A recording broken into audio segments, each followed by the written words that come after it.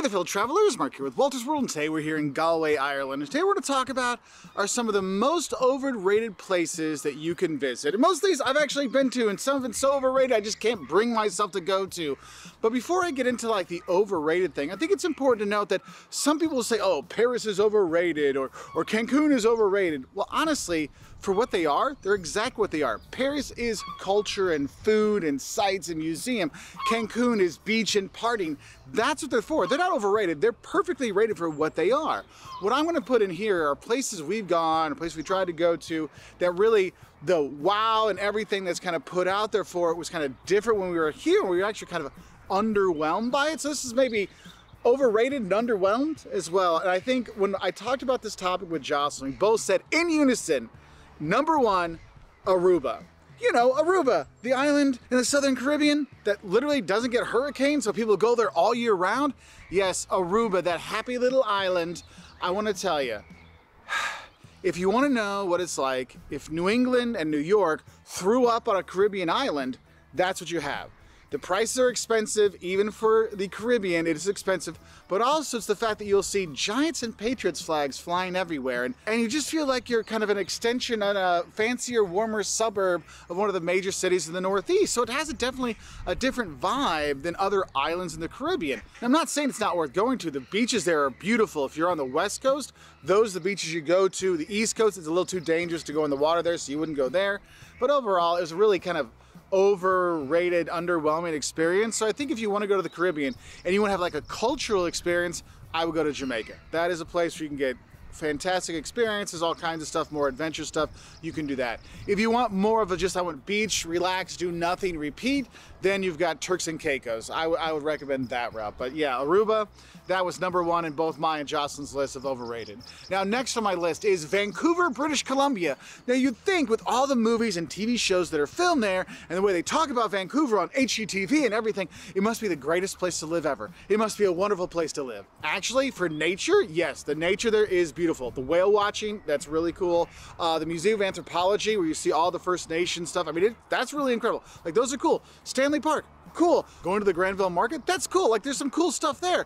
I'm not saying it's not a good place to go. What I'm saying is it's overrated. Because when you're there, you're like, wow, the architecture's kind of ugly. Oh, there's a steam clock, that's cool. And yeah, the Whitecaps, their hats are pretty cool. You know, their gear is pretty cool, but you kind of are like, they're going, huh, this is it? Huh. Because honestly, if I look at places we've gone in Canada that I've enjoyed significantly more, Quebec City would be number one, Toronto would be number two, I would put Montreal above Vancouver as well. Now Vancouver's not, it's not that it's not worth visiting, it's just, it gets all this pub about being this great place to go, and in reality, if you want to see the kind of Pacific Northwest of the US and Vancouver, I'd recommend going to Seattle over Vancouver, okay? So in terms of like things to do and enjoyment, I just found that a better experience. Because if I'm gonna spend those kind of prices to be someplace, I wanna be someplace that I really am gonna enjoy a little bit more. So though it's not a horrible place to visit, I would say Vancouver is definitely an overrated place. Now another overrated place, which is kind of a victim of its own success in terms of population growth, is Sao Paulo, Brazil. I live in Sao Paulo. Sao Paulo is a fantastic place to live if you're working there because it's got great shopping, it's got great restaurants, it's got great club life. What it doesn't have are things for tourists to do. Yes, there are some cool museums there, a few, and the market there is really fun to go to. But honestly, when people ask me, Mark, where's your favorite place to go in the world? I'm like, because I speak Portuguese, it's Brazil. They're like, oh, I'm gonna go to Sao Paulo. I'm like, no! If you wanna do beaches, go to Bahia, go to the Northeast. If you want like colonial history, go to Minas Gerais, Ouro Preto, go there. You want like nature and get in with the animals, go to Pantanal. But Sao Paulo is extremely overrated just because of the population size. So getting around the city is always a headache because there's always traffic all the time, no matter when you're going anywhere.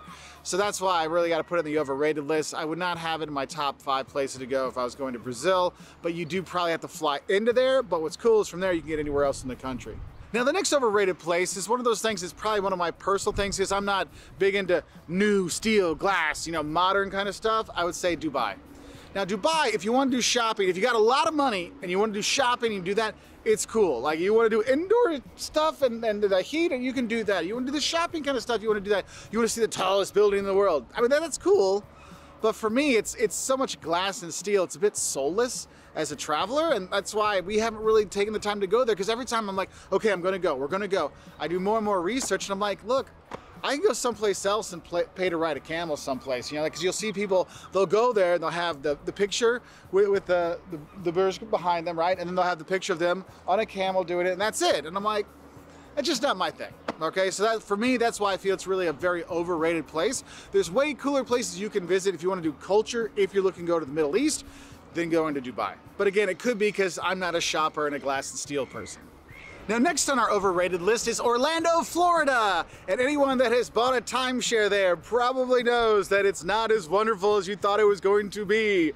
Because Orlando, yes, it's Florida, but there's no beaches there, people. It's swampland they built Disney World on. Now, there are fun things you do, like taking your kids to Disney once is a lifetime experience, because honestly, you can only pay for it once in your life.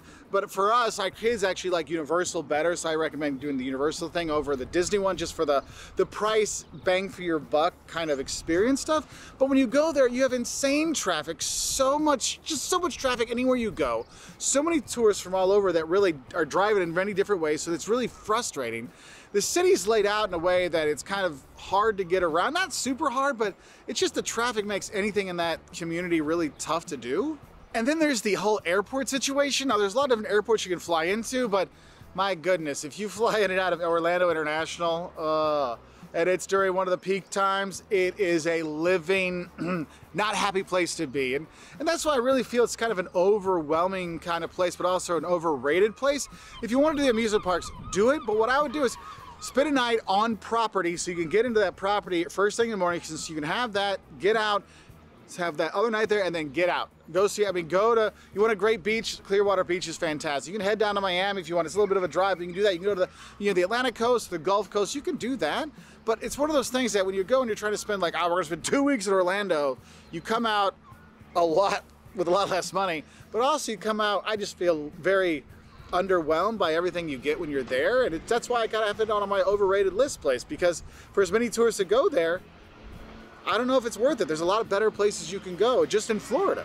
And the thing is, if you're looking at destinations that have the potential or threat to be overrated, I think anytime a city uses a designation like the Paris of the North, the Venice of the East, look, you don't have to be the Venice of anything if you're your own thing. Think about it. Amsterdam is Amsterdam. They have canals as well, but they don't say, oh, we're the Venice of the Benelux, or vice versa. Venice doesn't say, oh, we are the Italian Amsterdam. No, they don't do that because they don't have to. That's what I always think is important when you read reviews. They're like, oh, it's the new Prague, it's the new Paris, it's this. That's just a key that's gonna get you probably underwhelmed when you go there and kind of feel that the place is overrated. And so you have that. And you know, there's a lot of places that sometimes get overrated because of so many things that happen there. Like, you know me, I'm not the biggest fan of Brussels, but I feel it got overrated because it was always in the news for being the capital of the European Union. When in reality, if it was just, hey, it's a big city in Belgium that has some good museums, then you'd be fine with it, right? Oh, I get to see a little tiny statue of somebody peeing, cool. But since it got so much news, it becomes too, like, bigger than it is, and so that kind of hurts it. On the other side, you have places that used to be a really cool place to go that all of a sudden became overrated because of all the tourists that go there. Like here in Ireland, going to Dublin is not the great experience it used to be. Now, I would put it in one of the most overwhelming places you go because the prices there are insane. If you're not sure about it, if you go to Dublin, talk to locals and ask them about accommodation for themselves. It's crazy when you're there with the number of tourists, the things going on, the traps and the scams, and just the overall experience takes away. And that's one of the things that I can't really put it as one of the most overrated places in, like for Dublin, but I can say you see how places that can go from like one of the best places to go in the world to, wow, this is a bit much, can really happen. And that feeling, that vibe is what can turn a city from a tourist gem into a place that really is kind of overrated, all right? So what are some of the big places you've gone to in the world that are overrated? Let us know in the comments below so we can help other travelers be better prepared to go to these places, because all these places I'm talking about, they're still worth going to, you know? But I'm just saying it's important to discuss these things so we can think about how we can be better tourists and have better tourist experience around the world. So wherever you are in the world, I hope it's not an overrated place. I wish you all the best. I'll say bye from here in Galway, Ireland. Definitely not an overrated place to visit. Bye.